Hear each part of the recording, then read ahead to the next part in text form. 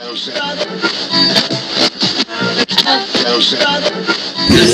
to ATI Podcast.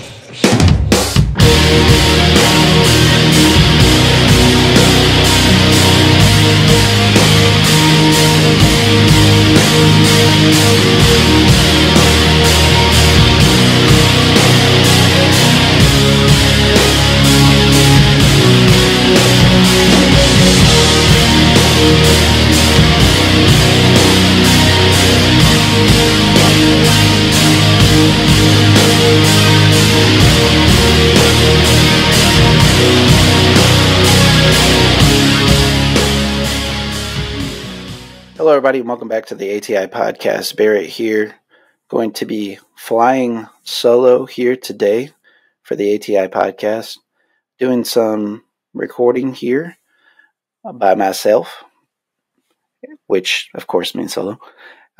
Josh is not with me today. Josh has got some other family matters to attend to, as well as, our other usual compatriots that are assisting us with the show are all kind of tied up with some other family plans, so no worries. Going to be flying things solo today. Going to be talking about a few different things with Jay Coast, our guest this week. We're really excited to have Jay Coast. First discovered Jay Coast through the punk rock flea market specifically, at least we did. Immediately heard his music and immediately gravitated towards. I'm a R&B, rap, hip-hop artist fan myself. I've always been exposed to and been around that type of music in my entire life. It's been part of my life. Had friends that went on to pursue those things. Anybody that's been with us here on the show long enough and watched some of our prior episodes is probably just aware of that in general conversation or some of my music selections, or in particular my conversation that I had with Jesus Rose, a.k.a. Jones Boy, or formerly known as Jones Boy, I should say. Brian Jones, my old childhood friend from Arcadia Valley, very fantastic artist out on the West Coast doing his thing now. He's doing college tours and everything. So hopefully coming to a city near you. So make sure you guys are still following him. If you haven't started following him, follow him. But back to our conversation today with Jay Coast. Jay Coast, very talented guy himself. I think we're going to learn about kind of his eclectic background in music and his upbringing. That's going to make him and his talents and his music specifically stand out to everybody a little bit more. Musical arrangements in particular that are being infused into his music. The fact that he doesn't stick to just one lane or genre specifically. I think a lot of folks are going to really gravitate towards the variety that he brings as well. And everybody knows that listens to our show. I, myself, our team is a big fan of variety. And so it's just kind of like multiple layer awesomeness on what we're presenting for folks today. Wanted to talk about a few current events topics real quickly before I welcome in Jay Coast. Specifically, no bigger news right now, at least in American pop culture and entertainment, and that is what's going on at the box office with Barbenheimer. So, cultural phenomenon. A lot of folks are going into Barbenheimer, the double screening of both Barbie and Oppenheimer. Robert Oppenheimer, of course, the father of the atomic bomb, and kind of, early first half of the 1900s, so the 20th century, as they say. Big in championing and discovering and putting the team together and the right minds behind the atomic bomb and the success of that program, the Manhattan Project specifically, the site that was set up at the Trinity Test Site in New Mexico, and the 40-plus man team and their families, man and woman team, I should say, and their families that just moved and literally built a city there, and really gave Oppenheimer, a guy who's just kind of a beautiful mind in many respects, a purpose. And I think he just kind of got so lost and locked into that world specifically that he's always been kind of a fascinating character in many respects, specifically the fact that he was a scientist that was applauded and acclaimed, as it were. He's got an eclectic background in teaching, studied over in Germany. He is a descendant of Germany and Jewish specifically, or was, I should say. He's no longer with us.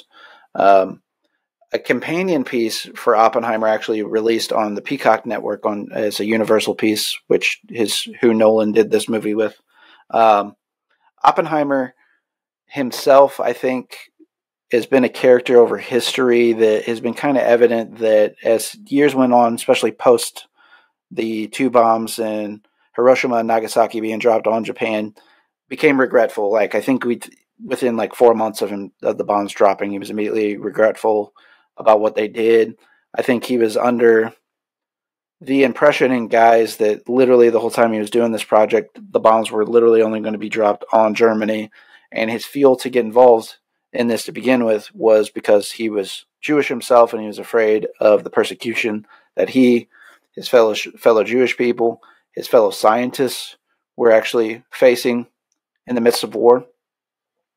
He is been a fascinating character just because you haven't really seen it contextualize kind of the real human element of things that he went through, and really, how could you, with the exception of some footage in years following, there's so many odd things that you'll realize with the Oppenheimer story that went on.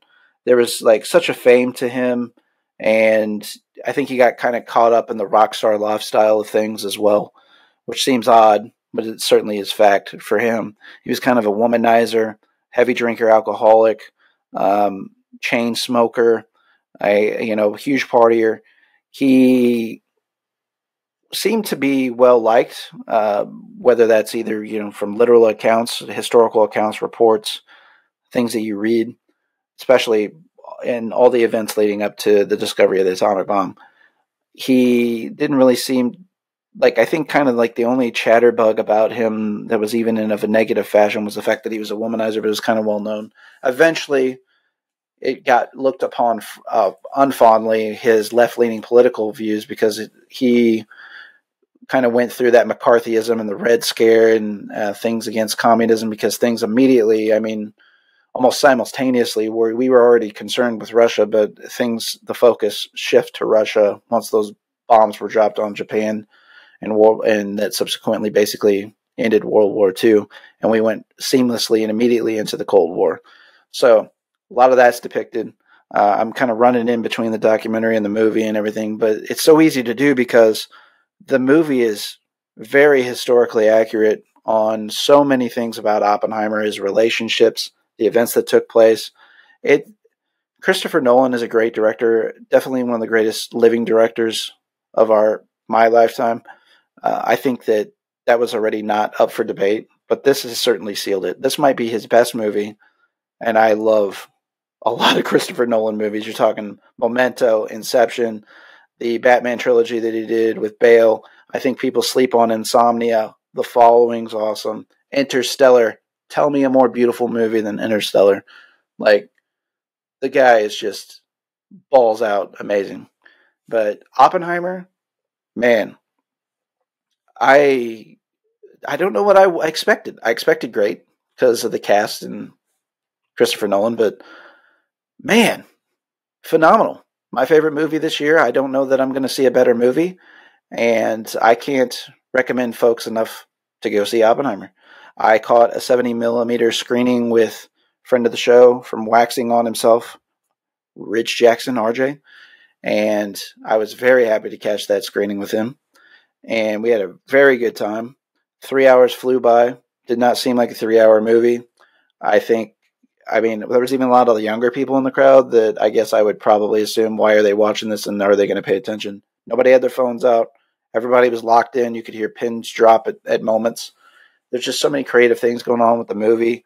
Oppenheimer's a historical figure. There's not really anything you can say that would technically, quote unquote, give away the story. It's not like people are going to be sitting on the edge of their seats and like wondering if we ever dropped the bomb. I think we all know that happened. Anybody with any remote intelligence knows that, or took a few history classes. But how they tell the story, I've made this comment several different times, and I truly do believe it. And that is the fact that, it's not always the destination that is my concern or that I'm worried about being told about from folks. How you get there is more so the story.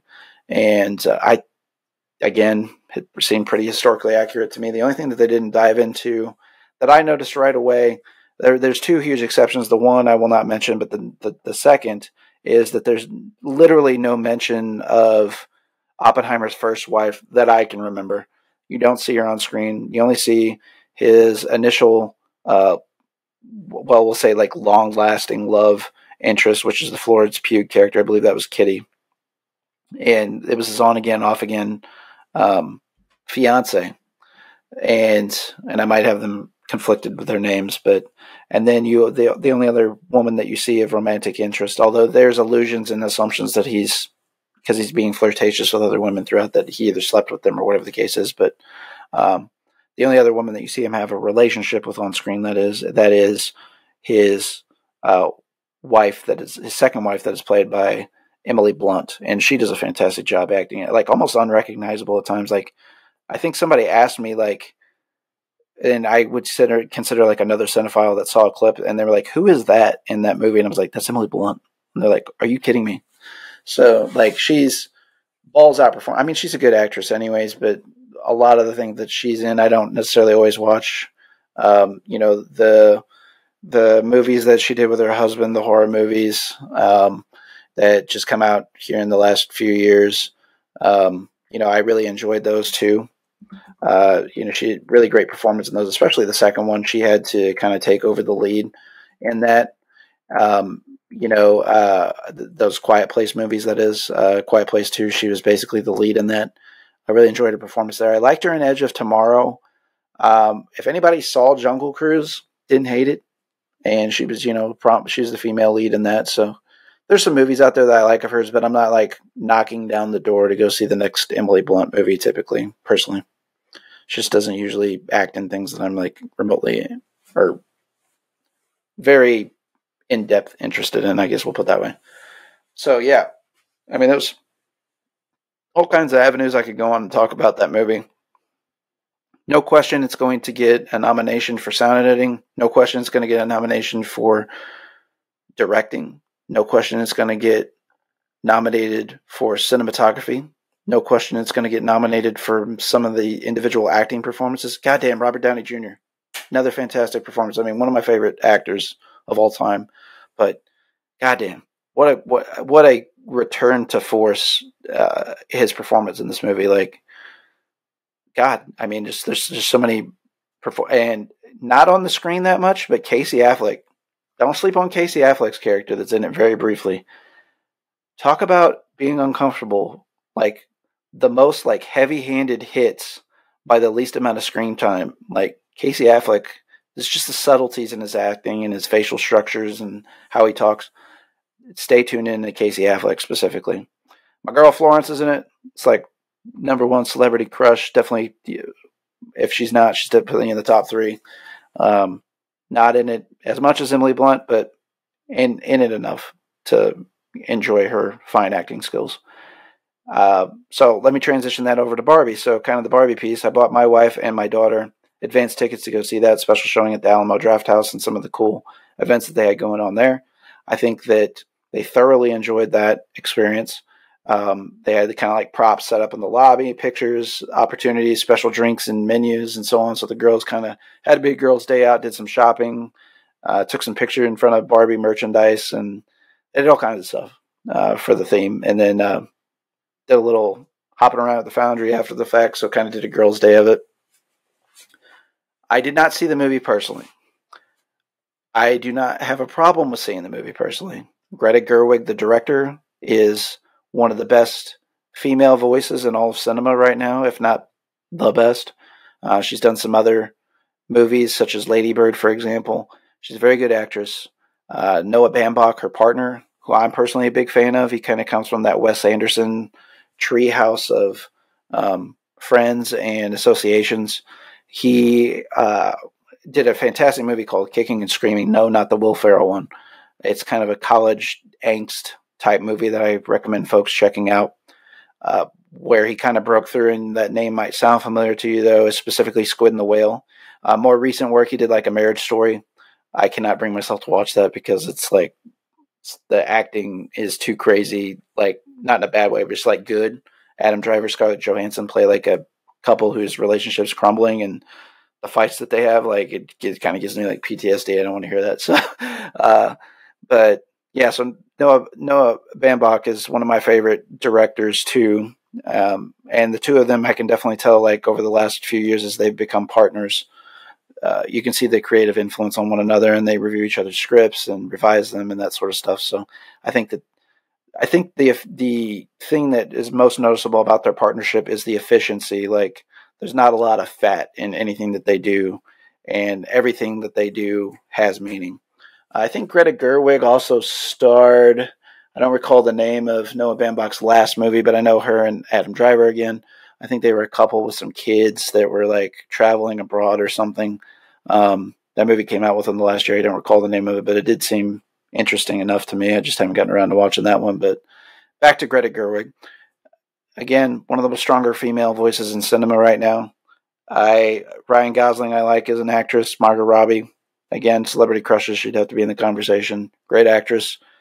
And of course, I think most people became aware of her through Wolf of Wall Street. But obviously, if they didn't, certainly through her Harley Quinn depiction, she was one of the few saving graces of that first Suicide Squad movie by David Ayers with the Jared Leto Joker. Kind of cringy. But she was definitely a highlight of that. She was worth the price of admission alone. And I was happy to see her in some later depictions. The second Suicide Squad reboot with James Gunn, fantastic. Birds of Prey, probably top 5 DCEU movie. I know that's not huge accolades in many senses to date, but when we're talking, here in the last decade or so, easily top 5 DC movie. I would, put the Snyder Cut up there. I would put the Suicide Squad, James Gunn Suicide Squad up there. I was surprisingly fond of Shazam when it came out, but I just watched it the one time. I don't know if it holds up. But I honestly expected it to be shit and it wasn't. So it might be a little bit extra fluff in my mind. But I think Man of Steel gets overlooked. I did enjoy Man of Steel. It certainly had its flaws, but it's, I own it. I liked it enough to, get a physical copy.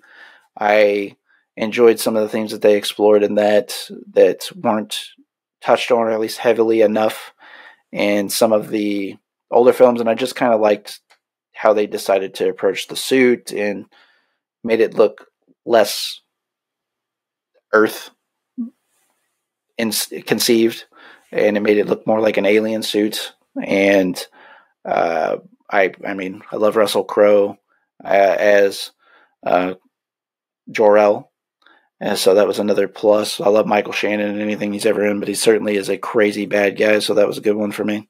So yeah, I'm getting sidetracked here, but back to Barbie and the fact that Margot Robbie leads that. That's how we got on that tangent.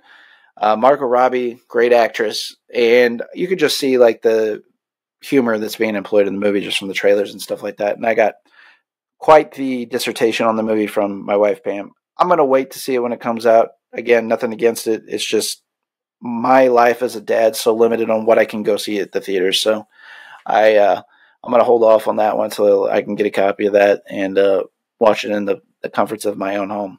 However, I think what a lot of people are noticing with the Barbie movie is a lot of fake outrage that's going on with that. And can't say that I'm about that.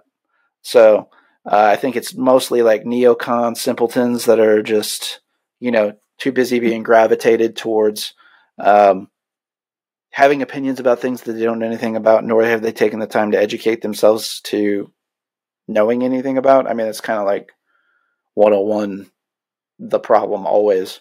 It's some person of ignorance that's not educating themselves on some topic, right? That's like most of the world's problems, right?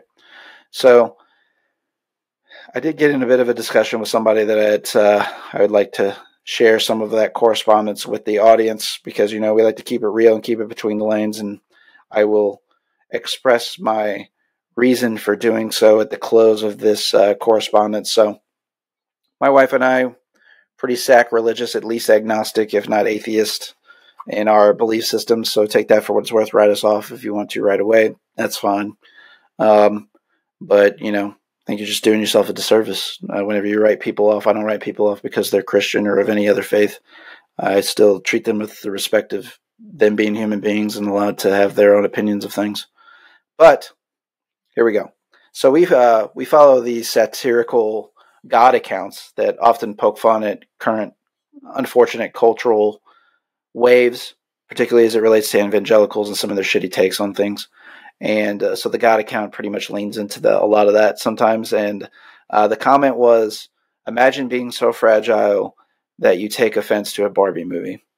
That's all that God posted on Facebook specifically. And so there were some comments had. This one exchange I got into specifically with somebody was, and I'm not going to conceal their identity, for the sake of, they may not want their business known, and I'll be respectful enough to, play that game. There's definitely an agenda behind it. Like most other movies these days, it's like entertainment has gone off the edge. My kids will understand masculinity and men and femininity and women, and they're great qualities. My response: people love to unnecessarily have opinions on things that they A, didn't see themselves, or B, don't understand. I've watched plenty of Greta Gerwig's movies, and she uses satire, self-deprecating humor, which commonly go over the heads of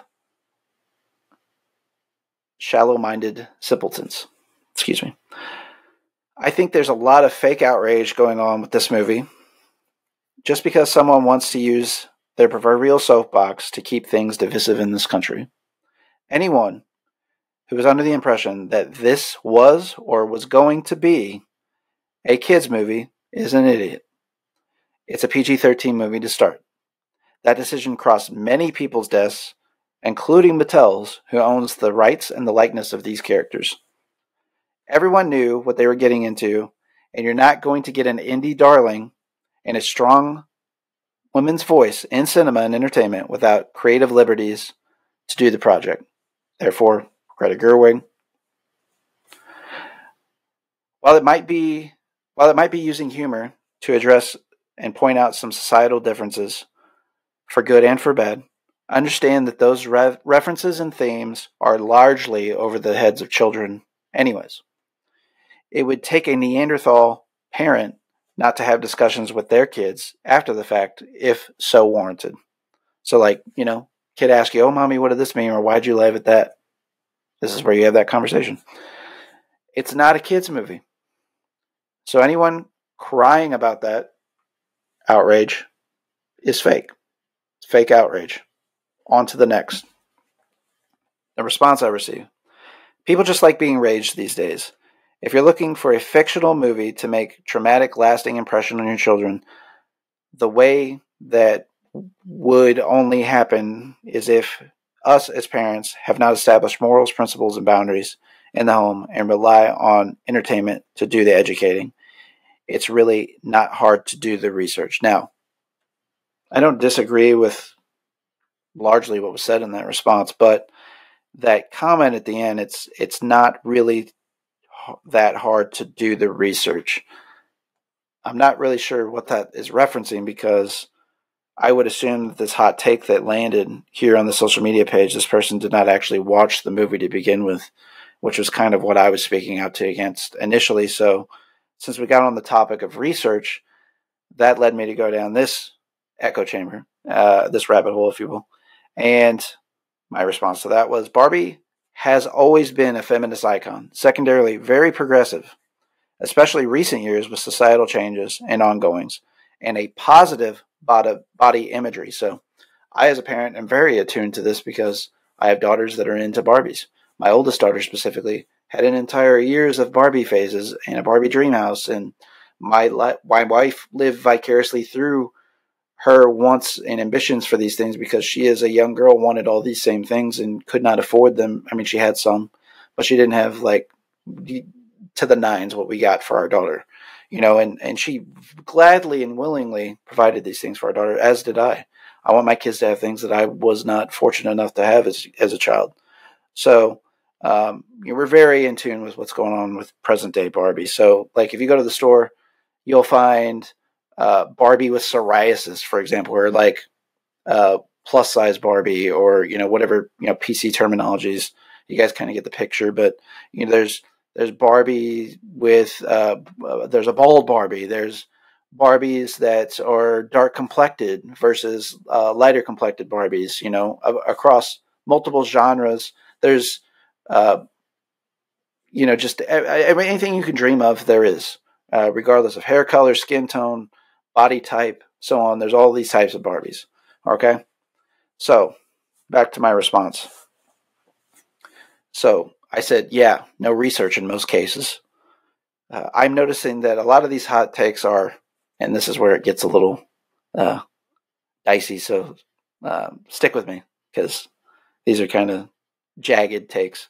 I said either A, is coming from a bunch of asshole men struggling to find their own masculinity that are likely cucks anyways. Women who act like their roles are strictly for the kitchen, but realistically are just too lazy in most cases and want to hold on traditional nuclear vision of the family so they can fuck around on social media all day and send thirst traps out so they get some type of meaning or validation for their meaningless existence. Or it's option B, and that's religious fueled in ignorance or intolerance. And I guess really I should have said it option C, because it could be a mixture of all of these things, which there's definitely an element of that too. So none of these things though are acceptable. And the reason that I bring this discussion up and this correspondence up, because I know everybody's having these conversations right now. And I think it's important to snuff out ignorance. I think we need to set examples for our children and the younger generations that it's okay to not be okay. I think it's okay to be different. It's okay to think independently. It's okay to have difficult discussions. And, I think that a lot of us, there's a lot of the world that it's moving so fast. And I'm not saying this is a good example, or a good reason, I should say, that the world's moving so fast that people feel like they don't need to even take the time. They can just side skirt issues. And how progress happens is when people sit down and have real conversations. And I think that conversation specifically that is being generated from this entertainment talk of all things that a lot of people say don't matter. They talk out both sides out of their mouth. They get all bent out of shape about all of the liberal people on TV telling them how to vote. But then they'll go watch their movies, and then they'll have a shitty take on their movies and the voice of the take. Well, stop giving them your money then, if you got a real problem with them. There's a lot of talking out of both sides of the mouth, a lot of hypocrisy, and that's nothing new. And those of us with any sense know that and see that. But I like to have these conversations on this platform specifically to let people know that there is sane voices out there. There are people that still think with common sense if you might be in the minority. I like to consider us the lingo of my old hero and present day, still yet current wrestler, the voice of the voiceless, CM Punk, kind of his moniker. We try to be the voice of the voiceless here on this podcast. While we might have opinions and takes that might side with the masses in some cases, I like to consider us people that think outside of the box. And yes, I can see the fact that I did not watch the movie, but I have a more educated opinion of Barbie because I was literally told about the damn movie almost beat for beat, and then all the fake outrage that's coming out about it from my wife who saw the movie, who obviously went in with some expectation that she would enjoy it. But, there is an element of that, though. People that don't understand certain types of humor feel like they're being degraded and they're being called stupid, and people really get offended by that. But I'm not here to tell you right now, I don't know everything. I probably make myself look like a complete ass on this podcast very routinely. And so be it. That's kind of the cross that I bear. Notice that play on words. But no, seriously, I know putting yourself out there, you're just enlarging the target for people to say shit about you. And that's fine. And people are going to have their opinions. Here's the thing. I don't give a fuck what you think about me. I don't care. You can hate me. I'm not here to be everybody's best friend. I'm doing this because I want to be a voice for people that are in the minority. I want to spotlight artists and people that are giving it their all out there in the workforce, whether that's through the arts or as a small business, a mom and pop, that are really just trying to pursue passions, their love, trying to live their life that they want to live. And That's the only reason that I'm doing this. I forget. I mean, there's no money behind this. This is a passion project. And, that's the type of people we try to bring on board. It's not to say there's anything wrong with being successful. I want everybody to be successful. That's the whole point of this. But the MO of this show is to, A, be a voice of the voiceless, and B, spotlight some people that we feel like need that spotlight. And some of that, from time to time, of course, as you know, is us going to be talking out and speaking out against some social issues. So I think that that's all I'm going to have for you guys on the open this week, just because I find that to be just as important as any other conversation going on in this country. Yeah, there's a lot of socioeconomic and political issues going on and this, that, the other thing, but that's kind of the same old hat. There's some sports news out there. And of course, we like to have those discussions on social media too. We're big STL guys, but I don't think there's any more important conversation right now than the combatants of ignorance, because it just stretches apart across so many topics. We can get back into politics. We can get into the political climate of the world, foreign affairs, socioeconomic issues. It all goes back to that. And I think our guest today, circling back into that, Jay Coast, I think just as music, some of the elements that you see, the infusion of multiple things, and getting to know him is going to fit that lane very nicely. So I'm going to hand things off to my discussion with Jay Coast. Be sure to stick around after the break. And Jay Coast, we actually first stumbled upon him, and at the Pump Rock Flea Market, I was relatively unaware of him, and what a treat, because I was telling him before we got on the call today that I heard his music at a distance a couple bars in. I said, oh shit, boys, I gotta go check this out. So I busted out the cell phone, started recording some videos, and then I kind of started following you on social media and saw the new album getting ready to come out, Midnight Zone. And once that dropped, that thing was on repeat for a minute for me. I really enjoy your music, Jay. Appreciate that, man. I really appreciate that. Thank you for having me on the podcast, man. Yeah, absolutely. Our pleasure, without question. And I just kind of want to start the conversation off. Are you a St. Louis native? Have you lived in St. Louis all your life, or just kind of give me some bio? Pretty much. Pretty much. I was born in East St. Louis and traveled back and forth from East St. Louis, Illinois, and St. Louis. So you can basically say I'm born in both. Yeah, I mean, it's just right across the river, right? So it's just a few degrees of separation, without question. Yeah. So, kind of living in the St. Louis area, I'm sure you kind of went through some of the St. Louis rap booms and things like that historically. Just out of curiosity, I just kind of want to know kind of what was the start of your inspiration or interest in R&B, rap music, hip hop, kind of what was kind of some early artists that you really gravitated towards? Well, originally growing up, my dad, he's a reggae artist out here, and cool. I was growing up, I had to be in a family band playing with him. I played keyboards and stuff like that. Nice. And then that just sparked my music interest in general. And during middle school time, my brother got FL Studios, started making beats and shit.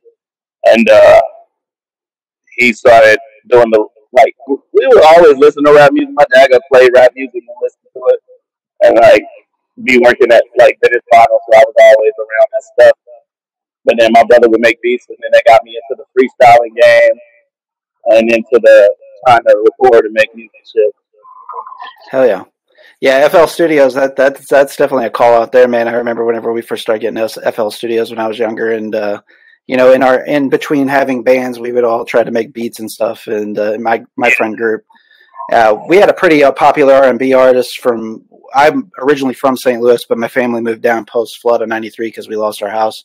So I was in kindergarten when this all happened. But we moved down to a town south of there called Ironton, and a really good friend of mine through school, Brian Jones, Jesus Rose now, he's out on the West Coast. He is now an R&B artist himself. And we used to noodle around and make beats and stuff, but he's really doing well for himself out there now. But he was one of my homeboys. He was up in St. Louis for a minute going by Jones Rose or Jones Boy. He opened up for a few different artists up there, but primarily Bone Thugs whenever they rolled through and stuff and played pops. And but yeah, he's doing things out on the West Coast. So kind of always been around it myself, my lifetime too. It's cool, man. And people being connected with different styles, different eras, different times of St. Louis artistry. Yeah, I kind of grew up with my dad kind of exposing me to R&B music and rap music too. His musical interests were pretty wide. He was a huge Michael Yeah. Jackson fan specifically, but even as rap started to kind of come into its own in the 80s in particular, and some artists on the back end of the 80s, people like Young MC, my dad was a huge fan of, so I was kind of a Young MC head a little bit when I was younger. That was one of my favorite artists when I was a little kid, and I really liked Boys to Men specifically. I had Boys like Men, all the first Boys to Men. Oh, dude. They still slap, in my opinion. Oh, God. Can't go wrong, man. Anywhere I'm at, I'm turning up. I'm having a good ass time. Hell yeah, absolutely. So you kind of talked about kind of early, kind of some of your formative times and those sort of things. When is it that you something clicked in your mind where you're like, hey, maybe I can do something with this outside of freestyling to some beats that are made? Like I can put some stuff down in the studio, or where did it kind of go to the next level for you? Like, basically, just being able to just to connect so easily, where it's like I can make a song in my head and then just write it down, and then just be able to just how quickly that came to me and how like smoothly that transition was cool. And then I found out one of my brother's friend actually had a recording like set up, so I would go over there and he taught me how to really record vocals and engineer and stuff like that because I didn't know how to do any of those things. And really, he solidified me learning how to do it myself and things like that. Yeah.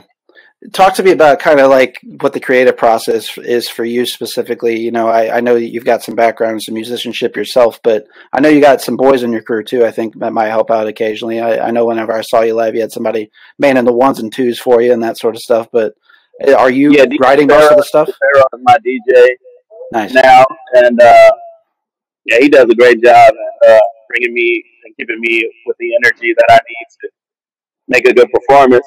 And my creative process usually just consists of how I'm feeling that day, And I'm not that type of person that's like they have to write about a certain topic. I just go off the head, and whatever comes out first, I just go with, pretty much. I mean, you have to write and do things that you're kind of inspired by, and I think that's kind of the best thing. In a lot of cases, is just kind of speak what's on your mind in that moment. If people try to drum stuff out of the air, creativity doesn't come as easily, for sure. Yeah, it's a beautiful thing to try to, to solidify those things. Muster up what I can in my brain, make a body of art.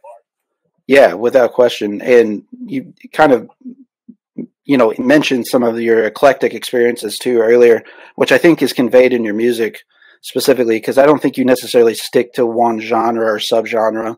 There's a little bit of hip hop, a little bit of rap, a little bit of R&B, and what you have going on as well. Is that something you kind of always said, like, this is I'm gonna have to be this way if I'm gonna do this thing? Yeah, like because I don't like to stay in one genre or stay in one like body of music, just because I know I can do so much, and there's different vibes that I go through, there's different type of music that I was brought up on and also still listen to, like jazz, funk, and those type of instances. And I just feel like if people just take what they were brought up on, put it inside the creativity process, it'll always be like a different vibe. Definitely.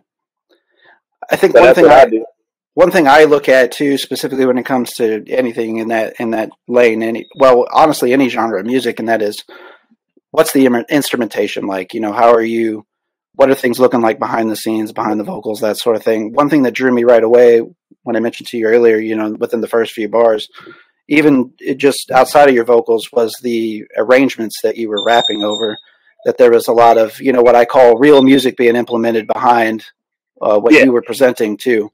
And that's always attractive to me for sure. Are you getting samples? Are you laying down tracks yourself? Kind of, how is that formula coming together? We mix in, like, we work on doing samples. Also, like DJ Pharaoh is a producer. And we'll work around getting samples and go through, like, stuff like that. And then we'll also live instrumentation, like tracks where it's like you get friends doing guitar over it, get a friend doing a horn section over it and stuff, and just getting it done. My main thing that grooves me is that if I get into the groove is the bass. If the bass is right, that's the main thing that pushes me to start writing bars. Yeah, that low end does a lot for any band, but definitely in that genre as well. Yeah. I know you mentioned that you're playing keys and stuff in the past. Are you laying down keys on your albums as well? Oh yeah, I had a little synthesizer from time to time. Yeah. You know what I'm saying? Are you partial to any certain synthesizing sounds or patches or anything like that? Just out of curiosity. Nah, not necessarily. You know what I'm saying? Growing Yeah. up, listening to a lot of West Coast rap, I like those like high pitchy ass uh, synthesizers and Yeah. things like that. The Dr. Dre's S synthesizers and things like Right. that. Yeah, I also have oddly a fondness sometimes for like the old school Casio sound. Yeah. I mean, present day Casios aren't necessarily the same thing, but back, No, I 80s, 90s. Casio. Yeah, yeah. That's all I I mean, go for. But Casio make watches. They make it all. You know. sure. Yeah, kind of multiple hats for sure, without question. Mm-hmm. So, would you say that you draw some inspiration from personal life events whenever you are formulating some of your lyrics and that sort of thing, or where are you kind of drawing some of Yeah, that inspiration from those themes? most definitely. There's a lot of things that happen, in your life, and I feel like if you can write about it, it's a type of therapy that you can go through, and it makes you feel better. So yeah, I write a lot about things that happen in my life, and most of my albums, well, the collection of albums like Surface Level, Oceans, Midnight Zone, they all connected in a sense, and they're all connected from like past relationships. So there's that. I'm like Yeah, the male Taylor Swift. I hear you. Well, hey man, it gets easy to write about those things, right? Because it gives a lot of inspiration without question. Yeah, I know several different things, lyrically, but there are some of the things that traditionally that you hear in rap music, kind of the party vibe, lyrically theme. Maybe a little man slut and talk out there on the track. Oh God, Just having a little fun. But yeah, you do actually talk about heartbreak and disappointment and things like that too. So it's like it's a Neapolitan ice cream, if you will, of subject matters. It's not just some guy trying to act hard the whole time and not showing you so you got to go to all vulnerability. the basics, man. Like it's okay to be not okay. Yeah, I It's okay agree. to like for your feelings and talk about your feelings. And people feel like that's a problem sometimes. Like you always got to put on a stunt to like be hard and all these things. Like Right. half these people out here talk about their subject matter is like being in the streets and all that thing. And being grew up in the suburbs, it don't make sense to me. Right. Like I grew up in a very rural place. Yeah. You know what I'm saying, man? I sing about love and shit. I love good vibes. Yeah, I understand that 100%. And kind of a conversation I had with somebody recently here on the podcast too. And I think it's another challenge that a lot of young men, particularly in our generations, face is like this. There's this feeling like you need to be like machismo and masculine at all times, and like you can't have those sorts of feelings, at least publicly or outwardly, to like where other people, like it's some resignation of your manhood if you cry or you get upset or those things, which it's not the case, man. That's just a bunch of bullshit. Just be Right. comfortable in your own skin and be a real person. Be And yourself. And people gravitate towards that even more when you be absolutely, yourself. yeah, be an authentic human being. I think it goes a long way. That's one thing I want to commend you on too. Is I noticed that outside of some of the themes in your lyrics and stuff that we've already talked about, is the fact that you actually put posts up advocating mental health. You've done some, nominal fundraisers and things like that on your social media too, which I think is badass, quite frankly. So 100%. props to you. Oh, thank you, man. I mean, I don't deserve any props for me being myself and just helping out people like that's in need. I just feel like the brain and the heart they talk, so they go coincide with each other. So it just feels like if you're not okay up there, you're not gonna be healthy with your heart. So if Yeah. people need somebody to talk to, and anybody needs somebody to just like listen, I'm always there for them. Anyone, I don't care if it's a stranger. Yeah, well, again, it's kind of rare to see. I mean, the access today, there's a little bit of everything out there, but I think there's a genuineness to what you're doing too. And it's not that common specifically in the rap game or hip hop game to see somebody being so open So props Yeah, to you too. I feel like Mac was a good push for that, Mac Miller, Definitely. and he definitely talked about like, his mental health in his artistry a lot. And just listening to him growing up just pushed me in a way to just be like, I should do the same because I feel these things. I've gone through these things similar, and I relate to you. So I feel like if I have the means to be able to make music and do the same thing and have people relate to me, why don't I do that? Absolutely. I agree 100%. Another big rapper that I like a lot, Earl Sweatshirt, he's very open about his mental health struggles, and he's always talking about that stuff too. And, it's refreshing to see that there's a trend starting to more openly talk about those things because, I mean, other genres of music do it. It's like, we're all real human beings and we have these feelings and emotions. What's the controversy to Yeah, talk about it? So another thing that I noticed too with you, Jay Coast, is the fact that you actually perform at places that are not traditional or what people would necessarily expect of a hip hop artist too. A lot of hip hop artists, people just assume them that they're going to go play at a club somewhere, or something like that. But I've seen you play places like the Sinkhole, for example, like a punk rock venue, which is fucking hard yeah, ass to me, man. I thought that was dope man. as hell. Where like they pushed me to get my start and stuff like that. So we definitely love the thing. I know you just played there in the last month or so ago. I want to say, how was that show? How was the turnout? It was dope. It was a good turnout. You know what I'm saying? Like on a weekday, you never know how many people will come through, and Right. surprisingly, it was a lot of people for a Tuesday. So I was very grateful. Very cool. Yeah, I'm always kind of worried about that stuff myself. I just went to a show at Sinkhole last Sunday night, and I was like, I don't think anybody's going to show up. Even Showtime started. There was only maybe like 10 people there, and I was like, oh Yeah, man, I'm feeling bad for these bands and stuff. And then all of a sudden, it packed the house out by like they come midway in, through. bro. Like, Yeah. it's like you blink and then they're there. Right. That's exactly what it seemed like. I'm there on August 19th. So there's that. Okay. Very cool. Very cool. Yeah, and for sure we're going to be promoting to, of course, post our interview today, any type of upcoming events and things that you have going across our social media specifically. And we have a group on Facebook. It's called the ATI Podcast community where our alumni can stay connected with the audience, just post like show flyers and updates and stuff in there too.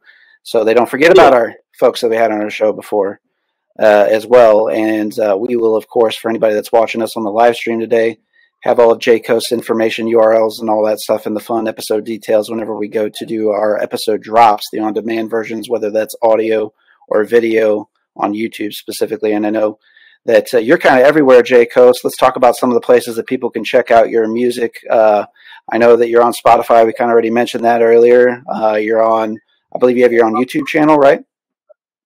Yep, I got my own YouTube channel. I have, like all the streaming platforms, Tidal, Pandora, Do Apple you Music, Amazon Music, all those things. do you have a Bandcamp site by chance? No, I do not, and that's the problem. I need to get that. Yeah, you definitely do. A lot of independent artists get discovered that way nowadays too. I Yeah, had a like I've been hip on it through like some sources of friends and stuff like that. But like ain't nobody really pushed me. Like I haven't really been set down to be able to set it up. It gets overlooked in the hip hop community, but it is a huge marketing agent because I can speak to like my friends across other genres of music that they're in and bands that they're in, but they've gotten like occasionally been fortunate enough to be put on like the special curated playlist that Bandcamp will do, and their Mm-hmm. popularity skyrockets anytime that they get those opportunities. So like if you get picked up as an independent rapping artist on just one of these guys' playlists, man, like it does a world of good for you and your exposure, like internationally even. So yeah, I highly recommend it. It's a big marketing tool for sure. Only takes a few minutes to Yeah, set up, so can't encourage you enough to do it. I'm gonna do it real soon. Man. So let's talk about some of the cool show opportunities and things that you've had in the past. So what are some of your more favorite performances recently and opportunities that you had? Well, um,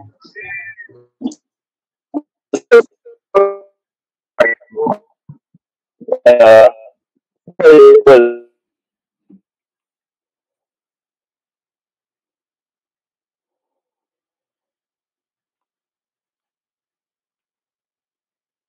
Hanging in tight there. You got a little bit of a signal drop. In case you can still hear me, J. Cole, and anybody that's live. Or J. Coast, you still there? Oh, all right. Yeah, I'm still here. Yeah, okay, gotcha. You're back with me.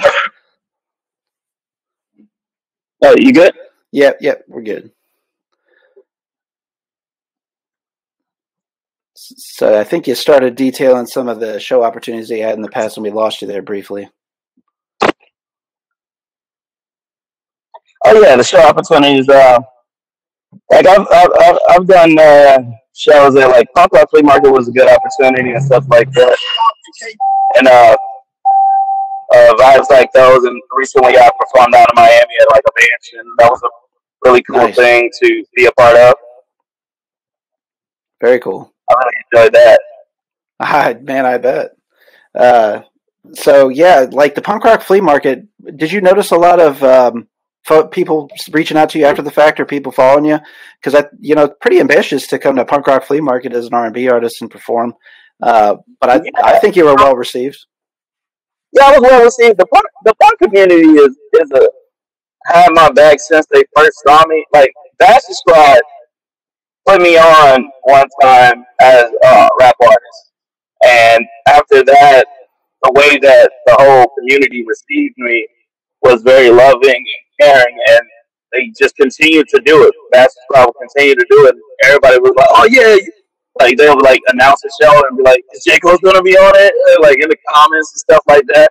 That's why now when like basketball have a show and then they add me on it, they always say the legendary, because like apparently I'm a legend in the punk community as a rapper. That's great, man. Well, the punk community is a pretty receptive and open community, so I'm glad to hear that that's validated. And I just personally have a wide eclectic music taste specifically, so it's rap music's just been something that's always been in my life to some extent.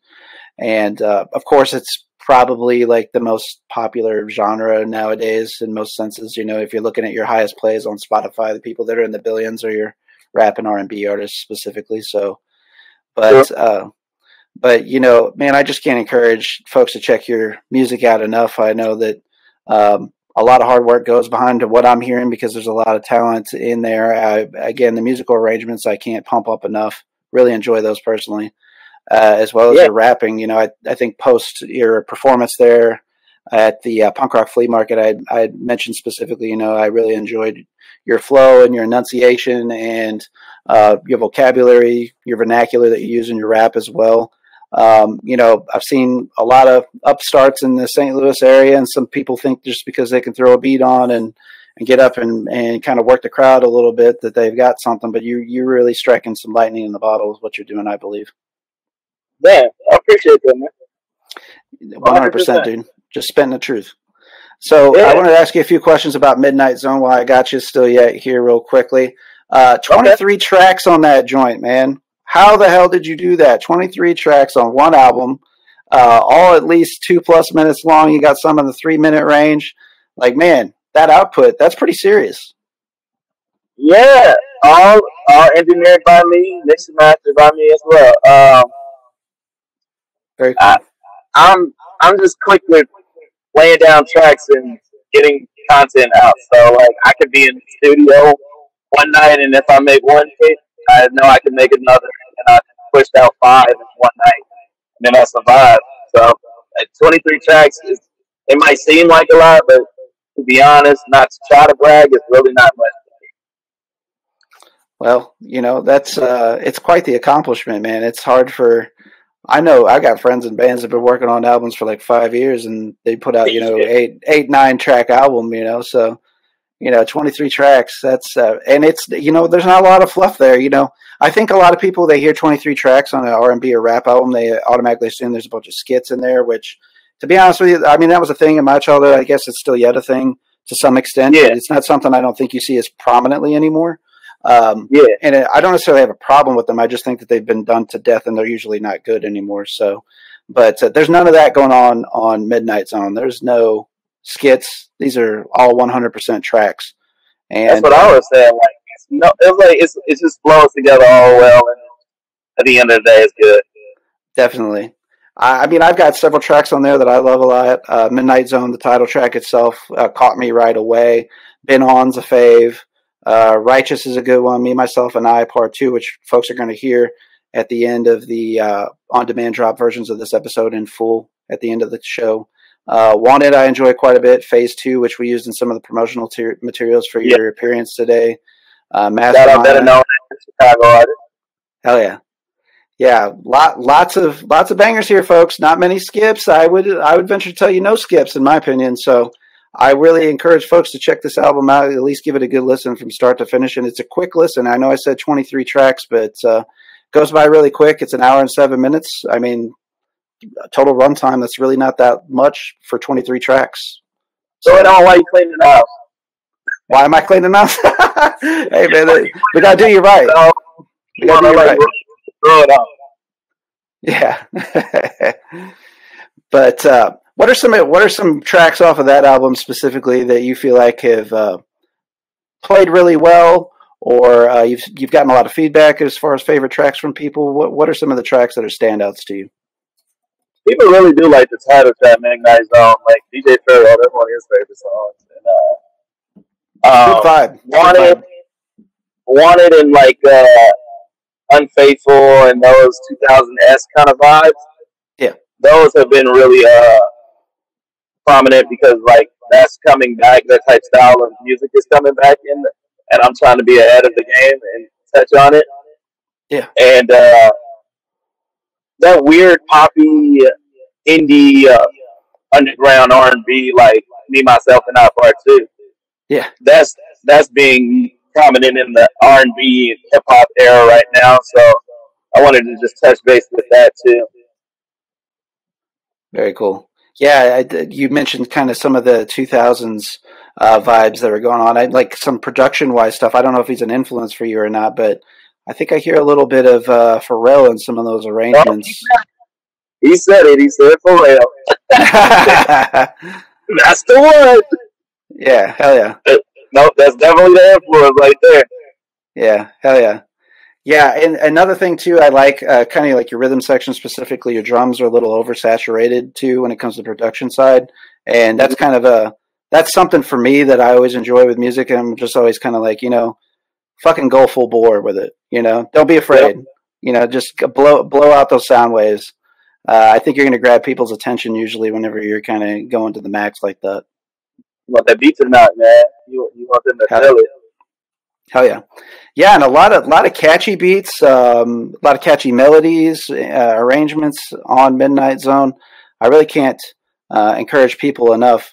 One thing I wanted to mention too, if you guys start to follow JAY COA T on social media, you're going to notice some pretty great marketing campaigns that he and some of his friends do sometimes. And dude, I cannot express to you enough how much I love you and Ricky Wolf running around on a golf course talking shit to people.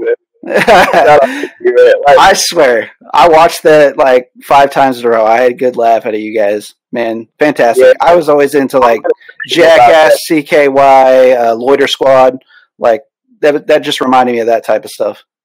It gives off that Adult Swim feel, and we weren't even going for that. Like it was just random. I had a dream about doing some stupid thing like that. Woke up the next morning, told Ricky. Ricky came over. We shot the first video just in front of my house, and then like he edited it. We posted it, and people fucked with it. So we said, "Fuck it, let's just keep doing it." Hell yeah, yeah! You guys got like 4 or 5 videos, I think, out there at least of that type of marketing campaign for your guys' single that you guys did together. Yeah, we got a whole lot coming as Victor Stone and Johnny Sticks. Hell yeah, dude, keep it up because I think that people are going to gravitate toward that stuff, especially people around our ages and that grew up with some of the things I mentioned, the CKY videos, Jackass, some of the skits that were in those, and then specifically like Loiter Squad, the Odd Future guys and stuff. Yeah, it's highly entertaining. We shared a kind of a amalgamation of a few of them and some of the promotions up to the show. So if folks are trying to figure out what we're referencing, you can start there. But I highly encourage you to go check out JAY COA T's social media specifically. While we're talking about him, we mentioned his name a few times in passing. Ricky Wolf, he did the performance with you there at Punk Rock Flea Market. You guys have done a few tracks together. Really enjoy his stuff too. Let's pump that dude up. Oh yeah, Ricky, man, Ricky's amazing. Like just the way he flows on tracks and just general. Yeah. He produces most of his music. So let me just tell y'all that Hell yeah. gift in itself, and to be able to know his own vibe and be his own type of person and be his own type of artist is a beautiful thing to see because it'll push you and make you feel more within yourself. And everybody just loves his general vibe because like he might be awkward, but like that awkwardness is like very sincere and very like trusting, and I just love Oh, that man. He's oh himself. yeah. Yeah, you guys play off of each other very well too in a live setting. I can say for sure. Sometimes you either have chemistry or you don't. I mean, quite frankly, Well, and you guys definitely have that. And I like to see it, translated outside of just you guys being on the stage together and you guys doing your bits.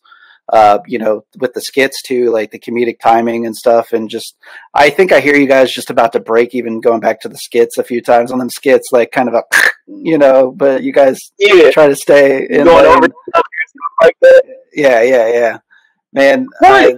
That's my type of shit, without question, man. It's good stuff. Yeah. So glad to be hearing that more stuff coming with him in the future too. I definitely think that he's another very talented person, and glad to see you guys are traveling around in the same circles. What are some things in the works that folks can expect from you in the immediate future? I know you're kind of riding the wave of Midnight Zone, but what are some things you got coming up, JAY COA, to let the good people know about? Well, recently I just signed with a label, Blank Music Group, and congrats. Thank you.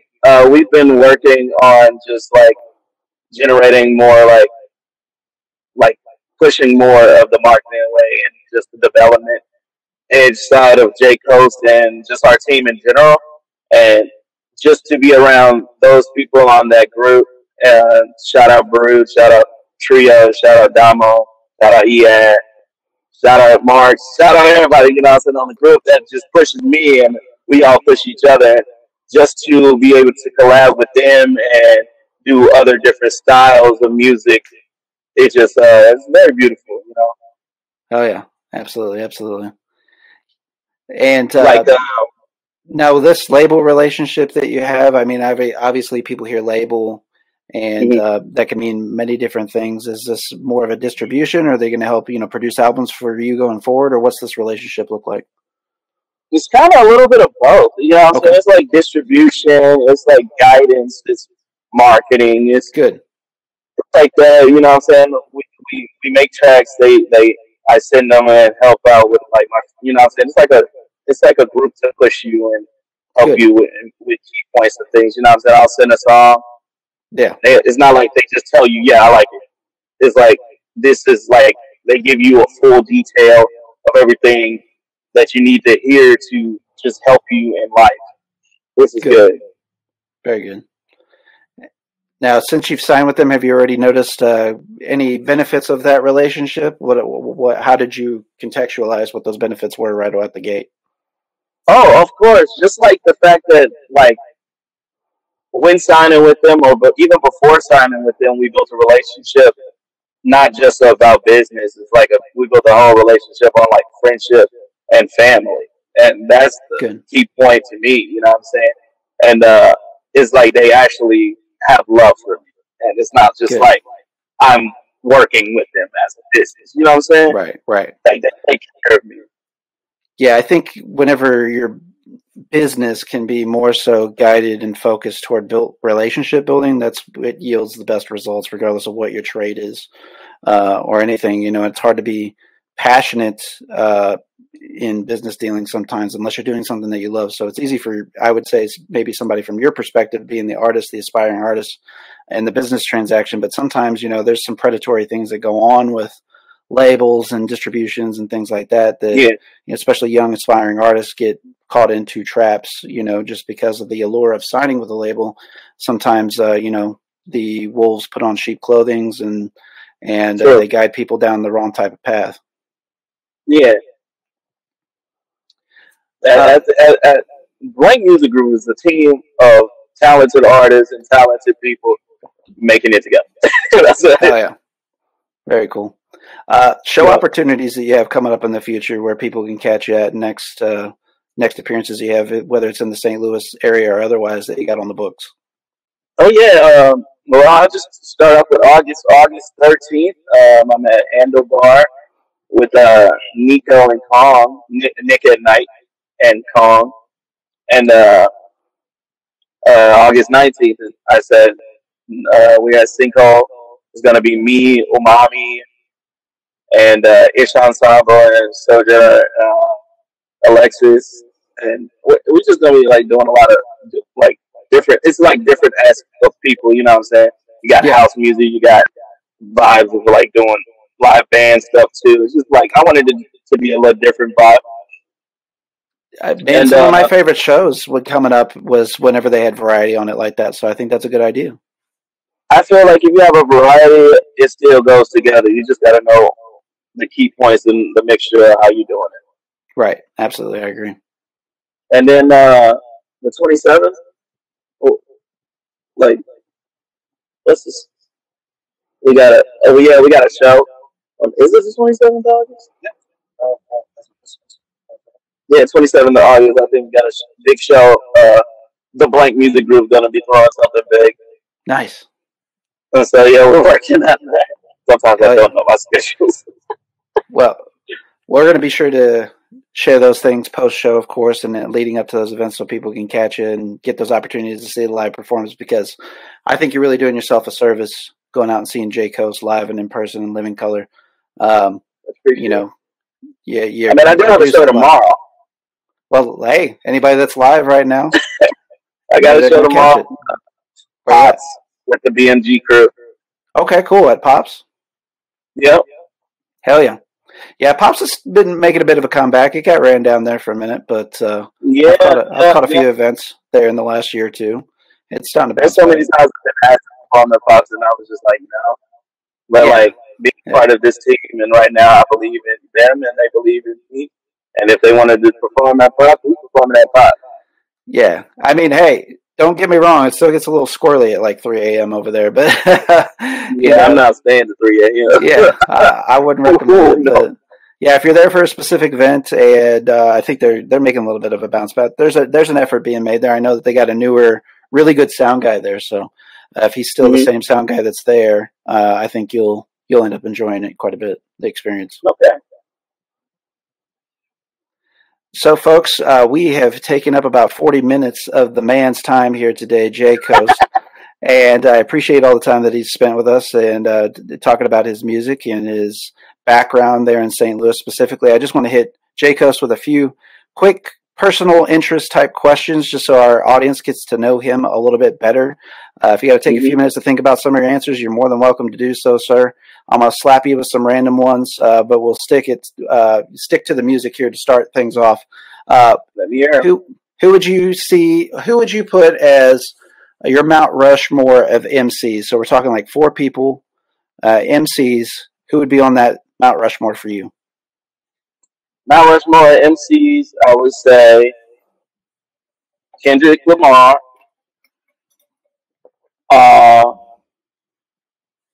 Mac Miller for me. Okay.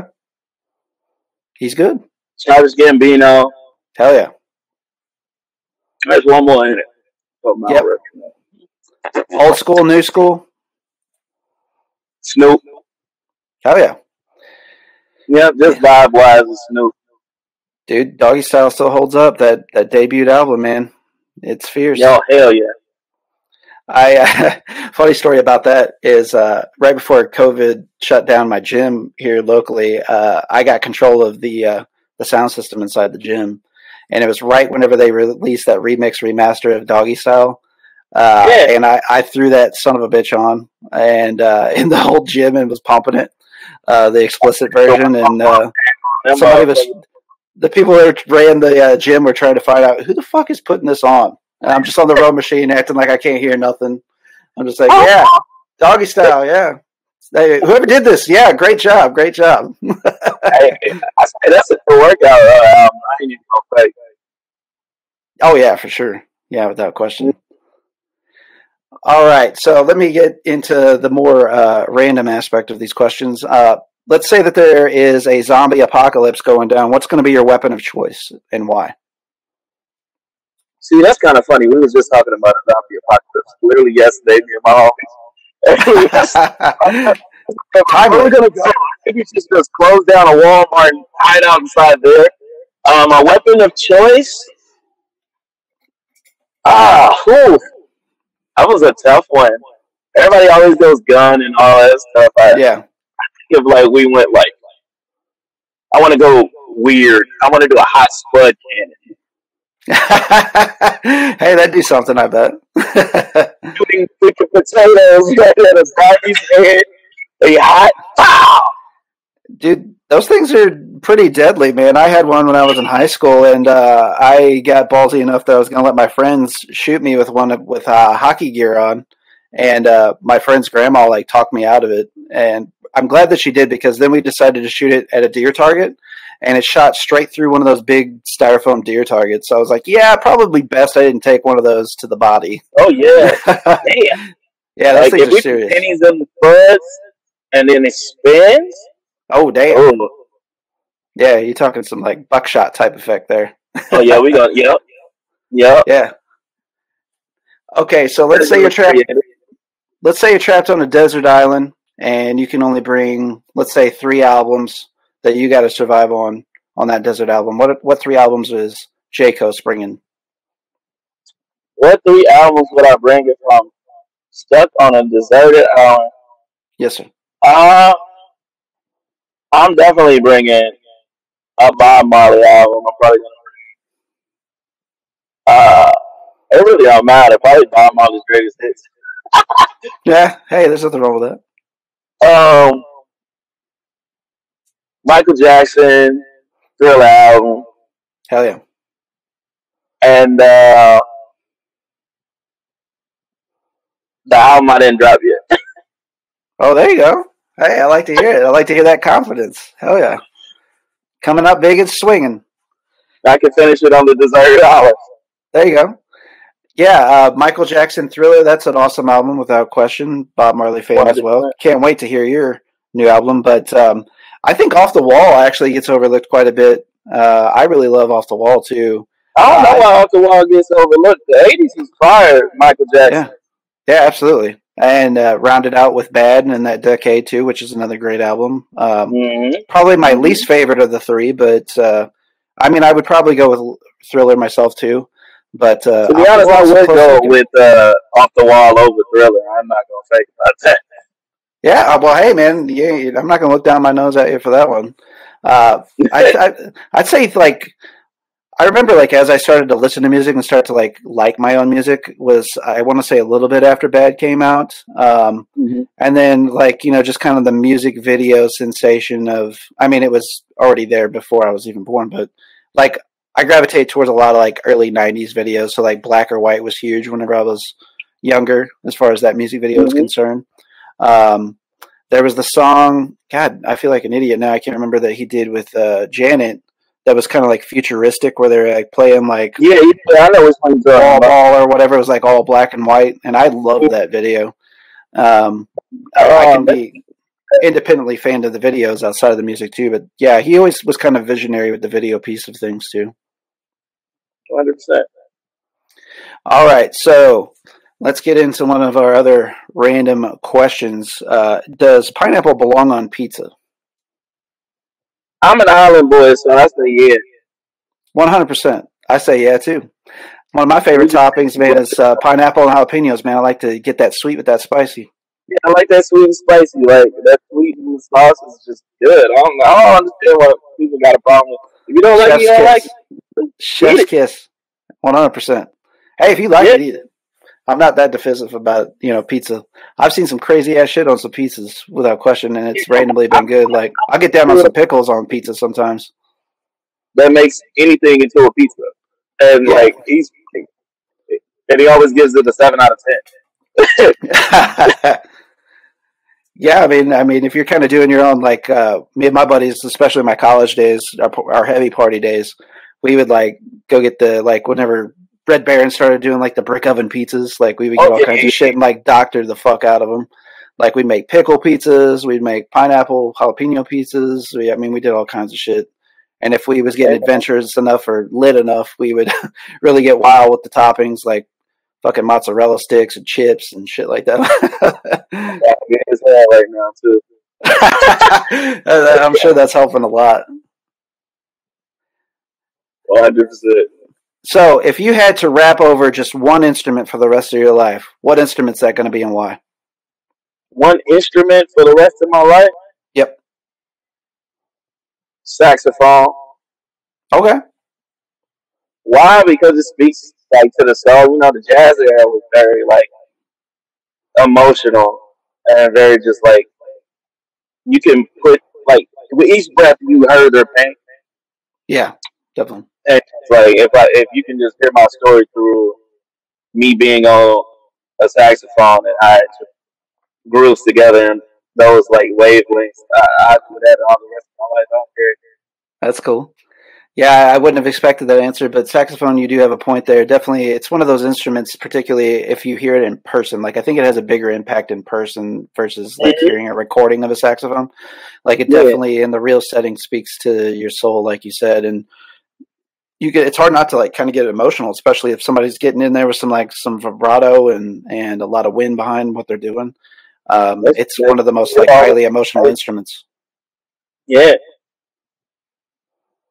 It would be pretty badass to hear somebody rapping. I don't think I've heard that too many occasions. There's one that I'm aware of, but it's a very specific friend doing it, so it's not the best example. But so like in a more commercial setting, I'd be curious to see and see that in application. I'm gonna do some saxophone few tracks. Hell yeah! I look forward to hearing it. Well, I'm glad to hear that you're keeping the ambitions in line, and it sounds like that you're not too afraid to get a little adventurous. I mean, anybody that listens to your music probably can draw those assumptions as it is or follows you on social media. And speaking of social media, Jay Coast, where's the best people to stay in touch with you and everything you got going on social media-wise? More or less, everybody can get in touch with me on my Instagram at Jake, JAY_COAST, Jay Coast. Hell yeah. I know you got a presence on other social media platforms, Facebook, Twitter. I believe you might actually be on TikTok as well. But I know that you're very responsive on Instagram. Yeah, Instagram is definitely my main platform that I usually do things from. I think a lot of folks, especially in the artist realm, have kind of gravitated in that direction. I know we have specifically as well.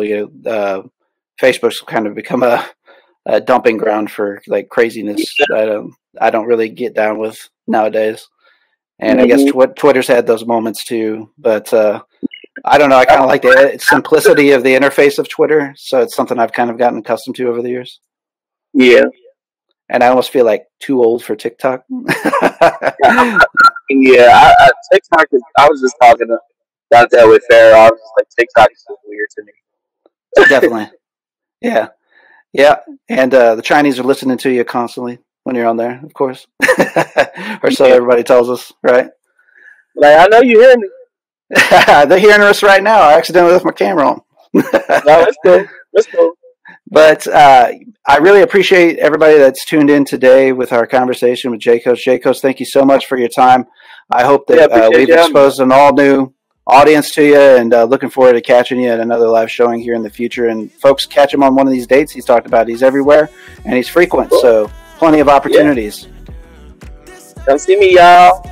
Absolutely. Thank you all for sticking around after the break. I want to thank Jay Coast once again for his time today. Sorry for anybody that was on the live stream that kind of toughed out some of the technological issues and buffering and stuff that we're having. Of course, you know that happens from time to time with guests, depending on what their situation is.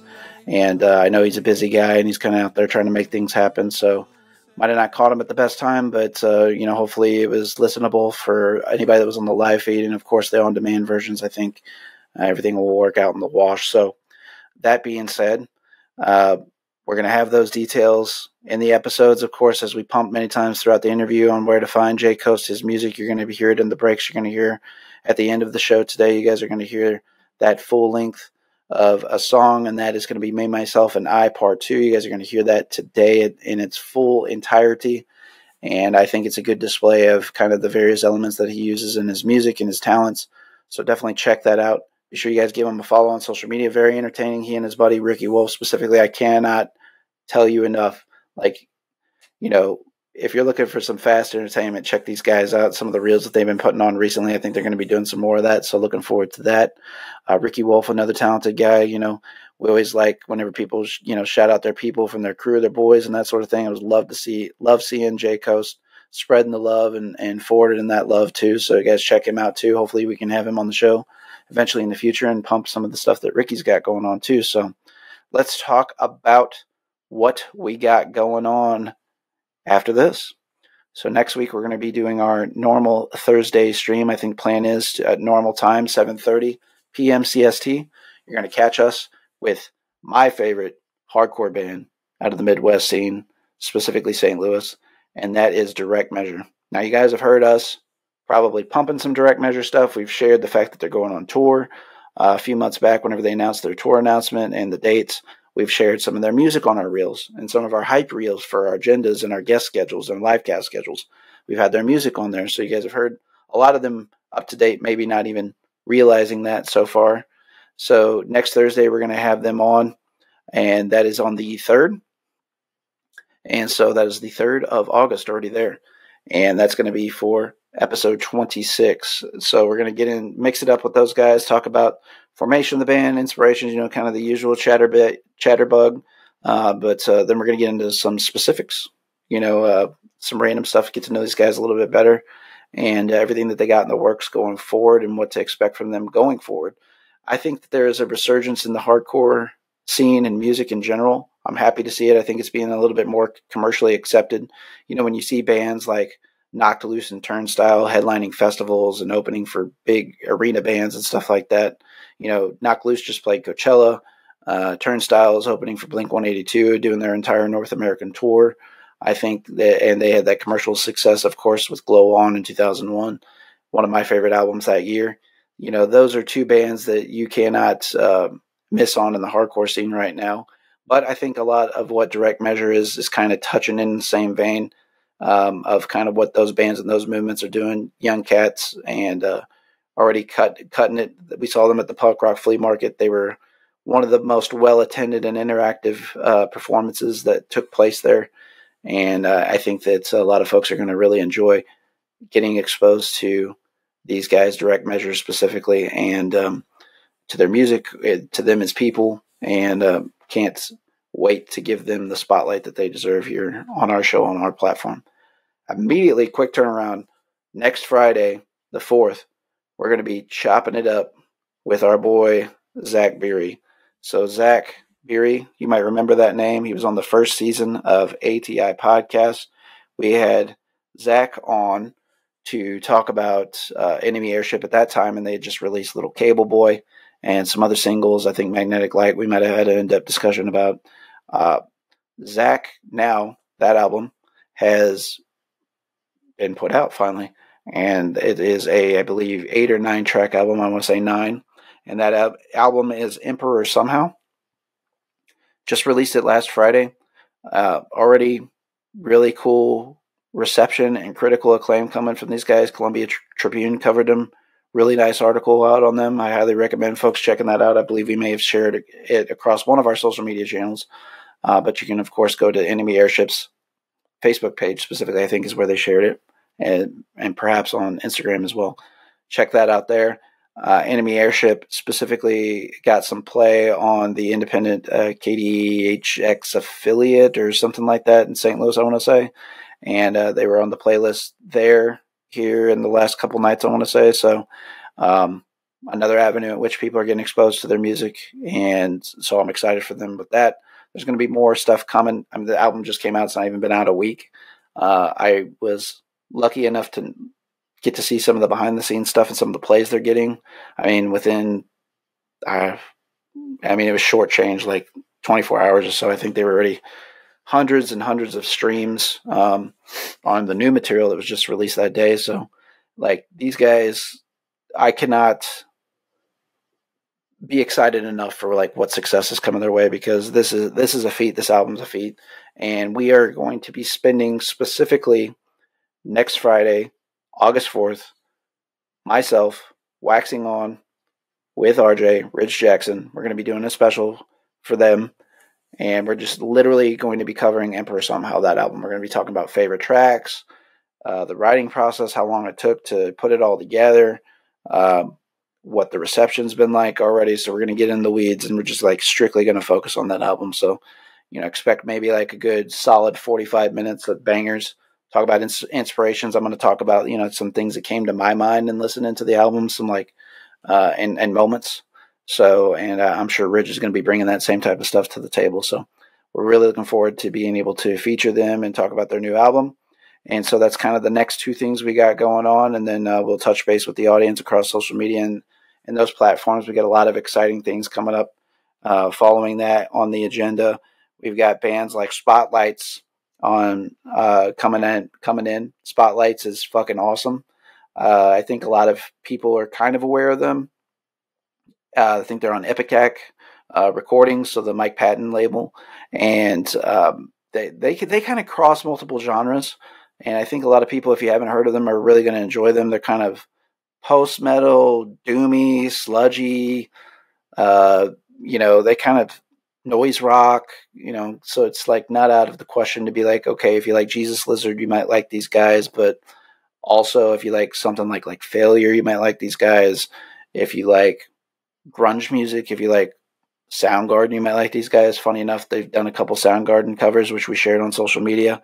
That's a part of a collective album spanning some of Soundgarden's best work. They did 2 covers on that. Black Hole Sun's the one that we shared specifically, and really good. I think they did Jesus Christ Pose also. So we're going to get into that discussion with them and talk to them about how they kind of got that opportunity and how it came together and how they were able to make those selections. Because I'm sure Black Hole Sun was a major request of people to do a very popular, if not their most popular song ever, certainly in the argument or that discussion. So guys, that's what I got for you this week. Thanks for tuning in. Hopefully I kept it entertaining enough with it just being me, and I hope that you guys enjoy, and I'm happy to be able to bring you guys. This is going to be a full video episode. So normally we just put up the interview segments. Occasionally we put up the full video, but on this one, you're going to have the full video. And it's kind of weird talking to myself, but hey, I'll get the hang of it. The more I got to do it. So, but hopefully, kept it entertaining and spicy enough for y'all to keep locked in on my terrible vocals. So with that being said, for this week, I am Barry Insane on Instagram and Twitter.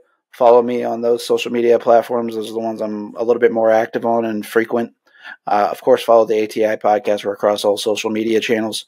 We're a little bit more responsive, a little bit more active on Instagram specifically, but all that stuff typically auto post to Facebook, so we do check that routinely.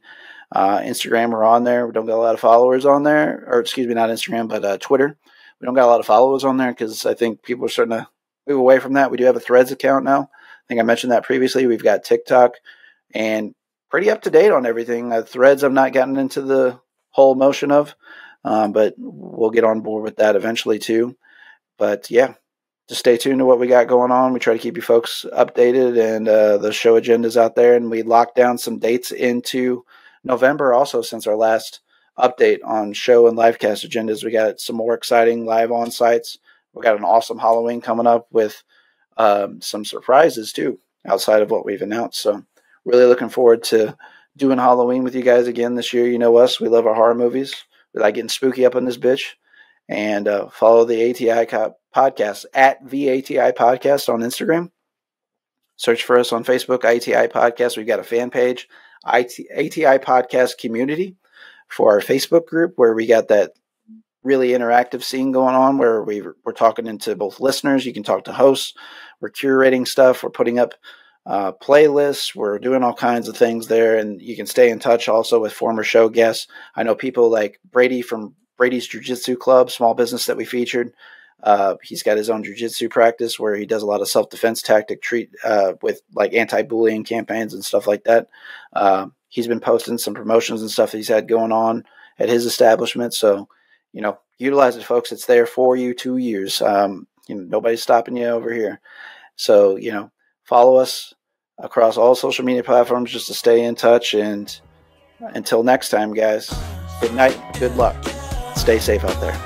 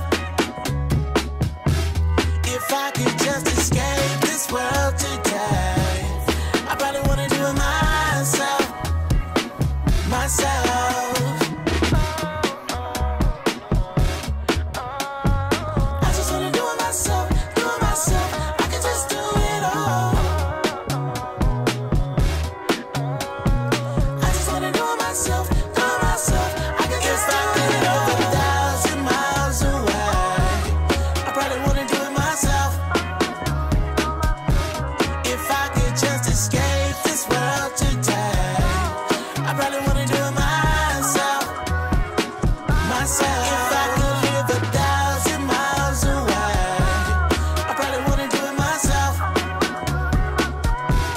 If I could just escape this world today, I probably wouldn't do it myself.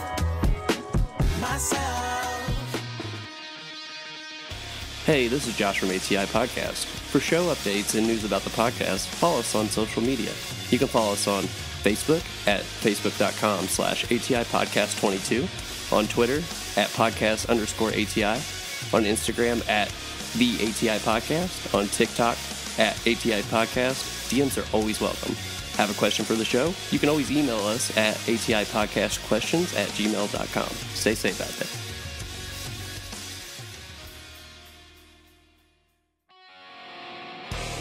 This is Barrett from the ATI Podcast. Each week, Josh and I discuss current events, pop culture, music, TV, movies, politics, sports. Nothing is out of bounds. You can also tune in to learn about rising artists, small businesses. Whether it's music, graphic design, filmmaking, or even a brick-and-mortar mom-and-pop shop, we will be spotlighting folks and their endeavors. Listen to us on Spotify, Apple Podcasts, Google Podcasts, Amazon Music, Anchor, or anywhere you enjoy your podcasts. Just search ATI Podcast. We would like to thank you for your continued support, and as always, please stay safe out there.